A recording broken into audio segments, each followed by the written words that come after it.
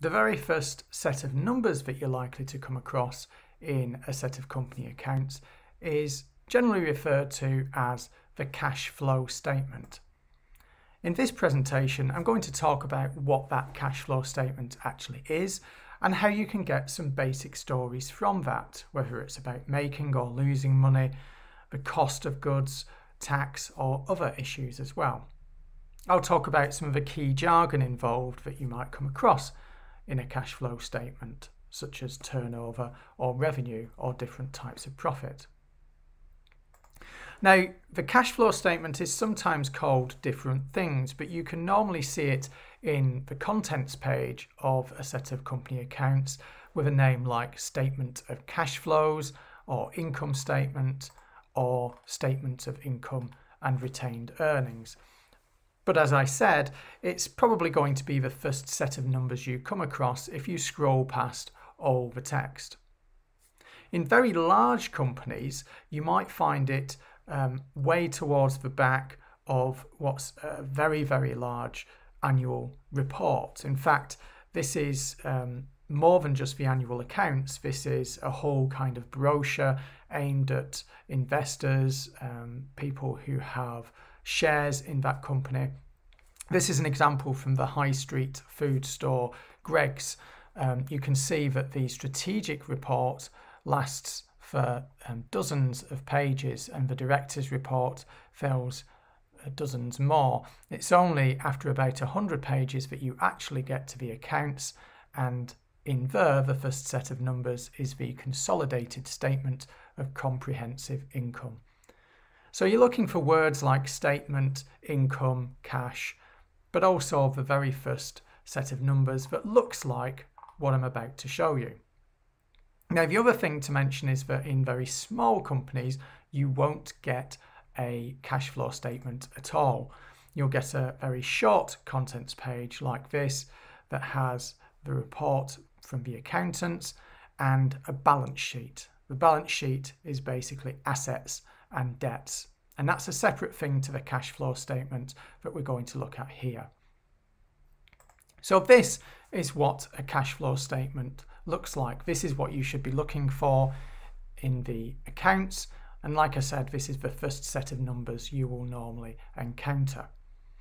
You should find that this has a column for the latest year that the accounts cover, as well as a column for the previous year.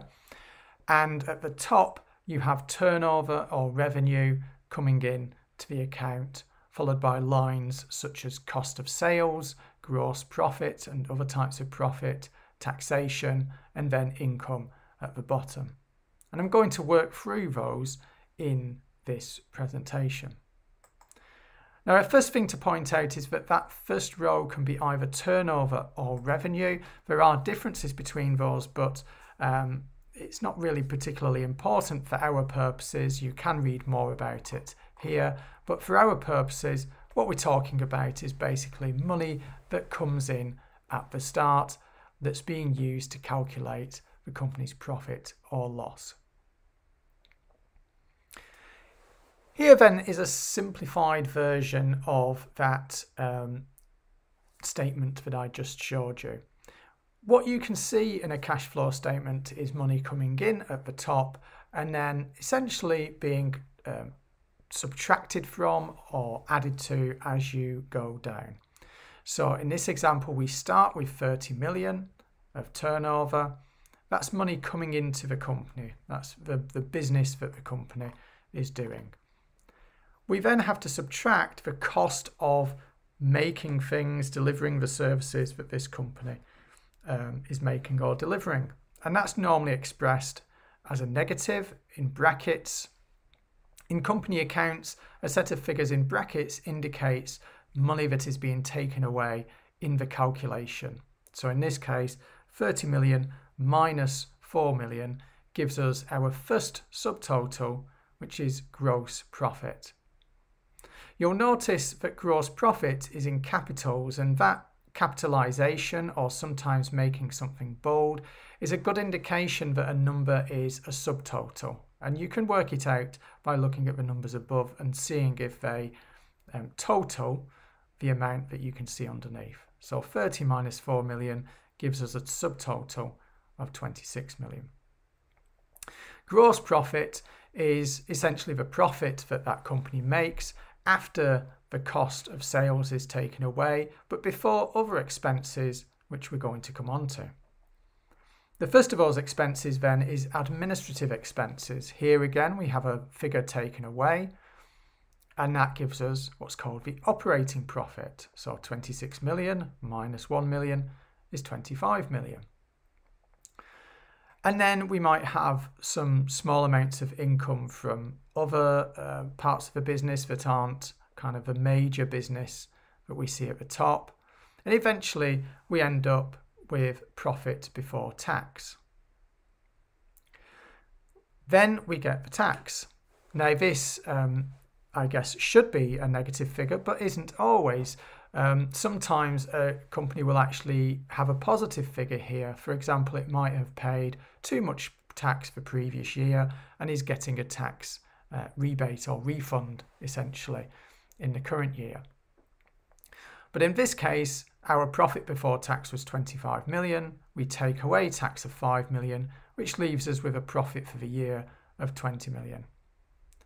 There may be some other lines, other income, other expenditure.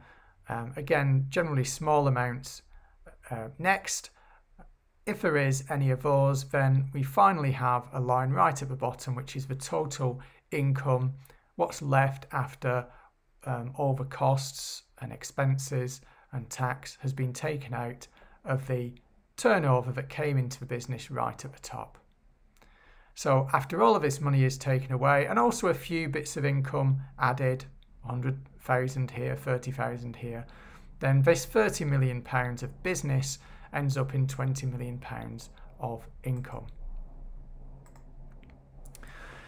Now each of these lines is also a potential story. So how much business that a company is doing might be a story, how much it's costing them to do business might be a story.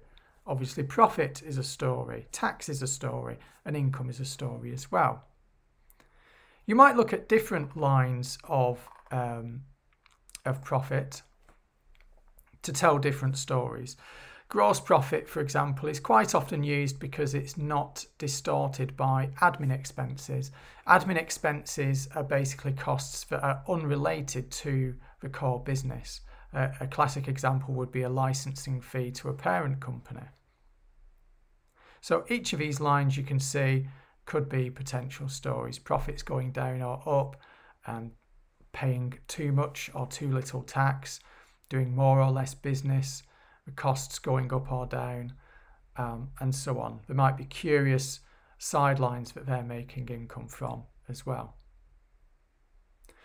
Now for each of these you can take the current year's amount and take away the previous year's amount to calculate a change. You can also divide that change by the previous year's amount to give yourself a percentage change, and that allows you to tell a story about how much something is changing in that business, whether the business has increased or decreased by a certain proportion, or the amount of tax that they're paying has increased or decreased. Now, Companies House is a particularly useful place to find these accounts, but you can also search beyond Companies House for some of the larger companies. That example that I showed earlier of Greggs, for example, if you see a large piece of an annual report like that, it's worth searching for it on the internet more generally, because you might find a version which is not a scanned version. It might be the original searchable PDF, and this will make it easier and quicker to find things in it. Here, for example, you can see a search for the Carillion annual report, and I've added file type :PDF to my Google search. There's no space in there, it's just file type :PDF, and that helps me to find the annual reports, an annual report elsewhere. On the left you can see the version on Companies House. It's black and white, it's scanned. On the right is the version that I found by searching online. This is in full colour and it's searchable. Another tip if you're looking to find stories in accounts is to look for accounts that are actually published already in spreadsheets as data. NHS trusts, for example, publish their accounts online as spreadsheets, as do schools and academies and different government departments. The fact that they're already in spreadsheets means it's easier for you to make calculations, to compare different organisations with each other, and often there is a much more detailed breakdown of what the money has been spent on and where the money is coming from. So that's my guide to the cash flow statement. Key points to remember from this. The first is that this statement can tell you stories about making or losing money, costs, profits, things like that. The cash flow statement begins with turnover or revenue, and this is how much money is going through the company before it starts to spend anything.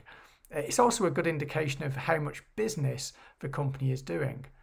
Remember, a company can be doing lots of business and still losing money, and equally, it can be doing very little business, and still making a decent living. So the amount of business a company does is not necessarily related to how much profit it's making. And remember that there are different types of profit, gross profit, operating profit, things like that. But you can follow the money being moved down through the company, being added to and subtracted to as you move down the statement. Look at examples of stories based on company accounts to see which types of profit they use in order to tell a story about that company.